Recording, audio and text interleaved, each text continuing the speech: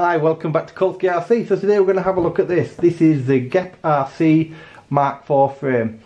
As you can see, I've got the bits here. We're going to do a build on this, and it's going to be a series of 3 videos. So the first one today, I'm going to show you all the bits, mainly the frame, and then the second part, I'm going to do a build video. I'm going to show you bit by bit of the build. It's going to take, I'm not time-lapsing it because it's a step further. I'm not the quickest builder in the world. And then the third one, I'm obviously going to flight test it. So this is the frame. I absolutely love this frame. So this is the frame when it's made up. It comes with a set of instructions. It's very, very easy to make up. The fit and finish is so. Look at the finish on the carbon. It's dead smooth. It's got chamfered off edges all over. It's got countersunk holes for your bolts at the top and bottom. I like these button screws. These are your screws for your stack, which you get. The great thing about this, it will hold 220 by 20s or 230 by 30 stacks. It's obviously a freestyle frame because we've got the arms back, and it comes with a camera mount, a nice camera mount in the front. So in the kit you get that, and you get a silicone mat with it, but you also get a spare, which is great to see. A set of instructions which are really good. 2 GEPRC battery straps, a set of spare bolts, and the bolts for the stack, and some more standoffs. You get the strap for the GoPro, which is excellent, and you get a set of rubbers, foams to put underneath, which we're not using. I'll show you why in a minute.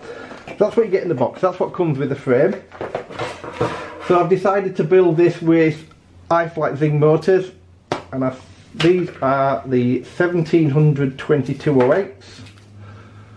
So these are the motors we'll be using on this build. I really like the 22. I've got 2207s 18s on the Nazgul, and I really like them. Obviously these things come with silicone wires, and they're not that expensive. So everything on the desk here you're going to see came from Mantech in the UK, and it was actually £3 cheaper than if I'd have bought it from a Chinese site. I'm not naming a Chinese site, but it was obviously cheaper. So these I've got very lightweight. You can see the shafts are hollow, but you should look at, oh, please focus so you can see how good they look at the windings inside there. A really nice motor. For the price these are, I think these come in about £12.50 each.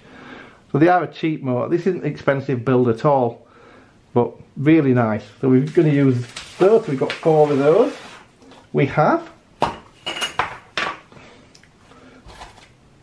the Mamba 405 stack. So this is the Mamba F405. This one's got 45 amp ESCs because this one's going to be on 6S, as you can see. I really do like the Mamba boards. I think they're really the nice bit of kit.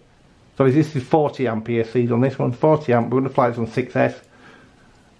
But as you can see, really nice board. I love the fact these cables, some of these get cables and they're 3 times longer than they need to be. So this is a good board. So we're going to use this board here. And you obviously get your cable, your XT60, we won't be using them, we're going to put the newer type XT60s on. You get your capacitor, a set of gel mounts, and you get a longer cable should you want to mount this and put them side by side on the frame. I'm not going to do this, so the idea will this will be going in the frame like this. And then the right way around would help, but we're going to put it in the frame like this. We're going to put the FPV receiver, the VTX down here should I say, and we're going to have, I'm putting a run cam mini in here, so that will go up on there. And then obviously the camera in the front. So speaking of which, we've got the run cam mini. You've seen these before, these have been out ages, but they're quite cheap to buy now, so we're going to fit one of these. This is a 20mm, so this will probably just be mounted directly to the board. Oh, I have got one of them adapter plates that this will fit into, and we're just going to put this so I can get this. So I've got plenty of room to get to the buttons and to the camera. Yeah, I really do like these. They're not like the FPV image isn't the sharpest in the world, not the best, because you're losing the resolution into camera. That's why the Tazia is probably a better camera now. I say that, I'm not sure. I still love the image quality from this one when I'm recording onto it. What else have we got? We have got some other bits and bats. So we have the VTX we're going to use is the FPV Chaos. So if you know on Mantech are in the UK, they sell some of their own stuff. I've had a few of these now. I think this is the 3rd one of these I've had, or the 3rd one I used. and these are great budget VTX.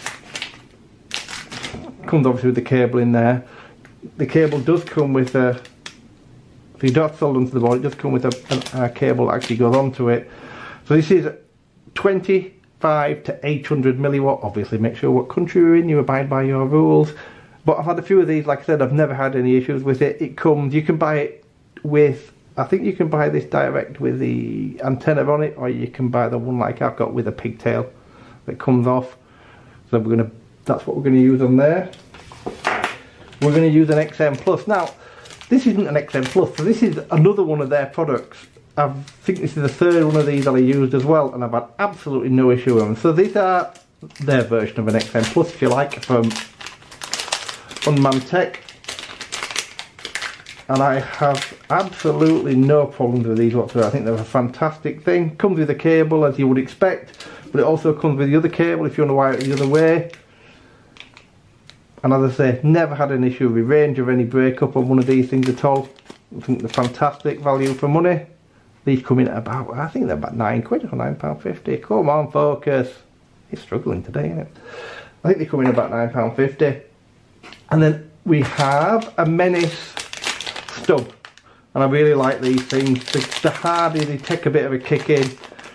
They're not that expensive, I think they're like 12 or 13 quid. I've got a few of these now. Really like them.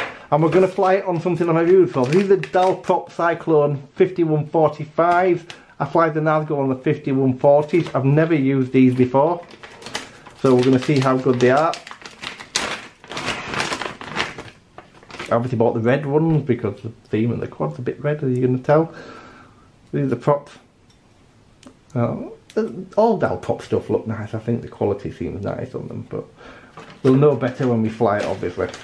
So they're the props, and that's about it. And the other thing I've done, I've 3D printed a lot of stuff with it. So I don't like these feet that go on the bottom, but I do like some kind of protection because obviously it's the top mounted battery. So we've got these. Now I don't fit these the way they're meant to be fitted. I don't fit them through the screws. What I'll do is I'll drill them holes out, and I just put a little blob of hot glue on these, and if they fall off I can just put them back on again. I 3D printed these myself. As I did with it, that's not the right one actually, that's the first one of these I printed with the antenna mount, and also we have somewhere the GoPro mount. I'm still going to put the GoPro mount on because at times I'll want to film in 4K, and this is again another thing, you print off Thingiverse for it. There's a load of stuff you can get for the Mark IV, really nice piece of kit. So yeah, I'm looking forward to building this. I think it's going to look a nice piece of kit. I love the frame. I know the motors are good. I've had a Mamba stack before, and I've used everything on the table I've actually used before, so I can't see apart from the props. And if I need to do, we'll also test these probably on the 5140s as well to see what the difference is, because I have 2 or 3 sets of the 5140s. So this frame comes in 5-inch, 6-inch and 7-inch. Like I say, I bought this from Unmanned Tech, I think it was about 43 quid. This video is not promoted from Unmanned Tech, they sent me nothing to, I bought everything that's on the desk. They don't even know I do YouTube videos, but I like them because they're quick. If you ring them up and you need some assistance, they're there for you, so I think they're a great company. And I think this is going to be a nice thing. Like I say, we're going to have the 1080p 60 frames per second run cam in the front of this. It fits nicely, as you can see. And yeah, it's going to be a nice piece of kit. The frame's quite light actually. There's not a lot of weight to the frame, but we'll give the full weight when we've built it, because obviously we're going to have a 6S battery on here, and I'll do the weight both ways. I'll do the weight with just the battery, and I'll do the weight when I've attached the GoPro to the top of it, because this doesn't make that much difference, a couple of grams. Remember, this is freestyle, so it's not a racer, so it doesn't have to be a light. But all in all, I love the frame. I know these motors are great. I love the run cam. I was going to build one with the Tarsier, but I'm not going to do that now. I am going to do another build on the Flywoo Mr. Croc, if you've seen that, and I'm going to probably build that in a month or so, and we'll see what the difference is. I'm probably going to use very similar components. I might change the motors. I might actually buy their motors because they're only a couple of quid more if you've seen their gold motors. I won't be putting their flight controller and their gold DSC in because it's just a bit expensive. I'll probably use one of these again because I have no issues with these. They're easy to wire up.